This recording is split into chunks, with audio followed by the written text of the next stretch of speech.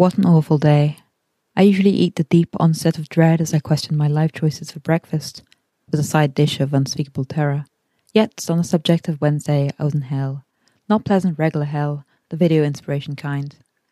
Then, a horrible thought occurred, and by that I mean, a great one. Thank you, Thing.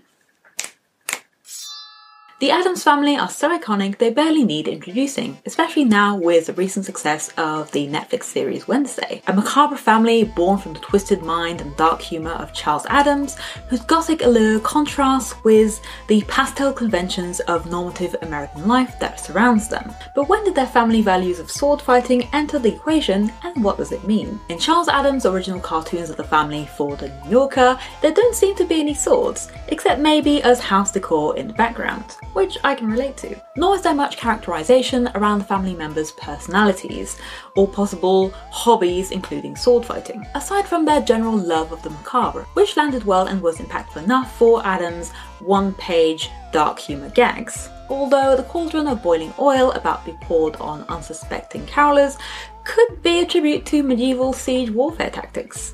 Fun for the whole family. But maybe it was only a matter of time before swords were introduced one way or another, because Charles Addams himself seemed to be quite a fan of the concept of weaponry in the home, and posed for his portrait in full suit of armour. And maybe that did influence the fact that when the 1960s television series adaptation of the Addams Family happened, not only did the characters all get names and personalities, but they also got swords, which the parents Gomez and Morticia regularly partake in together as a fun couples activity. As you do.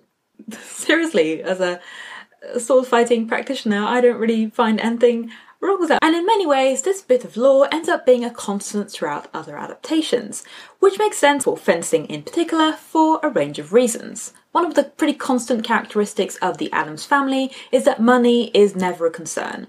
It's not really clear if they're upper class, but they definitely have that vibe to them. And fencing definitely carries the same vibe, no least because of the concept of knighthood and feudal ownership trickling down into the idle rich nobility having the time and leisure to learn how to duel. And while fencing was popular enough in the 1960s, at the time, it could still hold rich and aristocratic connotations for a general audience. This piece of sword fighting lore also establishes that Morticia and Gomez sword fight together, and when she bests him, Gomez is an incredibly good sport about it, praising her skills like the adoring goth wife guy that he is. Charles Addams defines Morticia early on as the matriarch at the head of the family, who is muted but lethal, and she engages in activities that would appear as conventionally feminine, but with a twist. She embraces her femininity alongside power and equality in her relationship, and that elegance, combined with the inherent cultural challenge a skilled woman poses to the patriarchy, fits fencing perfectly. Add to that the passion and romance that define Gomez and Morticia,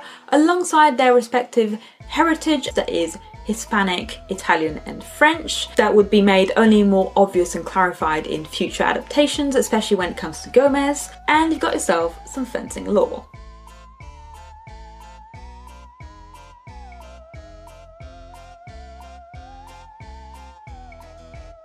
This fencing lore is only exacerbated in the 1990s film adaptations Addams Family and the sequel Addams Family Values, where this time Gomez is mainly the one who shows off his fencing skills and does come across as slightly more competent than in the original 60s series. But then again, in the films, it's worth pointing out that he does not have Morticia as his adversary. And we know from the sequel and the iconic tango scene that just like in the original 60s series, she knows how to throw a knife. But what the 1990s films do is also expand a lot more on the children and their interests, whereas the series was mainly focused on Morticia and Gomez. And this also shows us that Wednesday and her brother Pugsley do enjoy some sword fighting, especially when aligned with some Shakespearean drama and impressive, gory DIY special effects. The use of blades also further emphasises the Addams family's connections to a wider, eclectic European heritage, like in the iconic Mamushka or Dance of Brotherly Love dance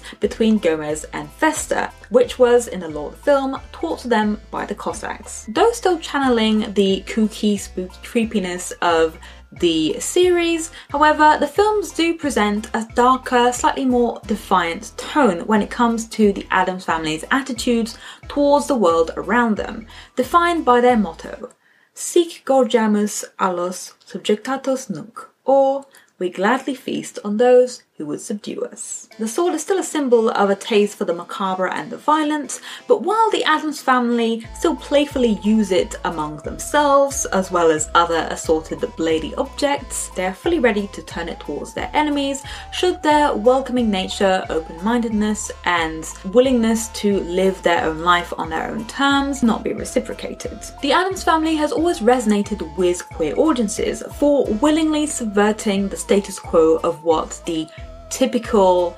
heteronormative, gender-normative American nuclear family is supposed to look like and behave like, with a twist that the mirror opposite of such a norm, with the Addams family, becomes a family that loves one another and embraces their differences while also accepting their normie neighbours, even though they can be intrigued and comically shocked by their basic ways. But Debbie, pastels, and there's always an inherent flamboyance and campness that only enhances the queer message of the franchise as a whole, which I think the flamboyance and inherent campness of sword fighting only adds to. This brings us to the current iteration of the Addams family, centering of course on Wednesday in the 2022 Netflix series, where fencing is seen as a natural extension of her personality, as Jenny Ortega as Wednesday continues the legacy that Christina Ricci started in 1990s films by playing Wednesday as this ruthless,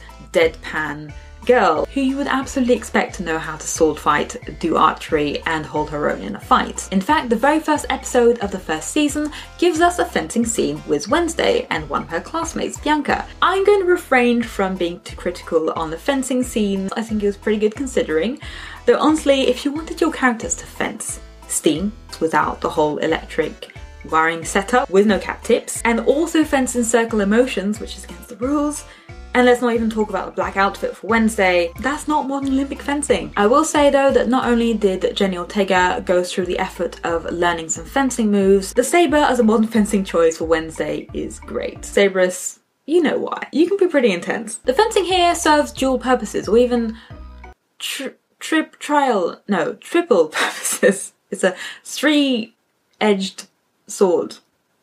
On one hand, it fits really well within the general atmosphere of the school Nevermore, in which Wednesday has to find herself, which does come across as a pretty snobby, dark academia, kind of parody of a kind of British boarding school. I mean, they've got the rowing, they've got the archery, they've got the secret society, because fencing does still carry these connotations of elitism and inaccessibility, and is the kind of sport that you would expect this kind of exclusive school Nevermore for outcasts to partake in. But the fencing here also serves dual purposes in terms of Wednesday's personality and wider family legacy. On one hand, it shows Wednesday's continuation of her family legacies, whether begrudgingly when it's revealed Morticia, her mother, was captain of the fencing team back in her school years, or when we find out that Gomez trained his daughter in the sport from the age of 5, but it also highlights her own abilities to use this skill to defend her unique way of seeing the world and navigating it. Which, in this myriad of sword-based metaphors, raises another question. Could Wednesday possibly be a sword sapphic? After all, beyond the outsider themes that make the Addams family a queer favourite, many viewers have noticed her undeniable chemistry with her werewolf roommate Enid. Another example of TV writers making same-gender friendships far more compelling and complex, and therefore shippable, than the bland piece of wet cardboard standing in as a love triangle in the show between Wednesday and two guys who was so forgettable personality-wise, I can't even remember what their names were. And I literally rewatched some episodes of the show 2 days ago. Also, as the two actresses for Enid and Wednesday point out themselves, and they were roommates. And they were roommates. Oh my god, they were roommates. Which we can only hope that the two actresses actually being on board and seeing the same thing that many queer shippers are seeing means that the show might take some notes for a season 2 if a season 2 happens. I don't necessarily think this is a case of queer baiting, because I'm not quite sure the show really necessarily teased at that happening, but Netflix did organise a promotional event called Wednesday, where different drag performers were invited to drag up Wednesday style.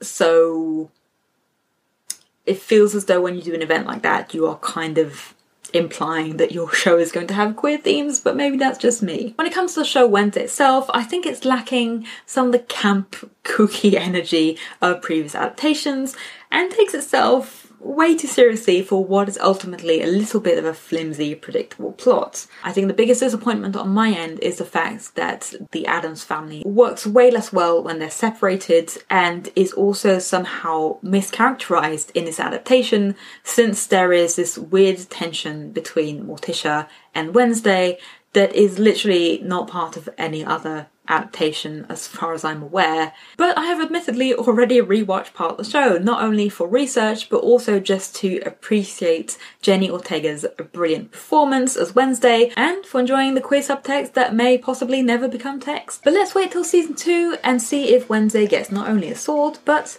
a girlfriend. That's going to be Cousin It for today.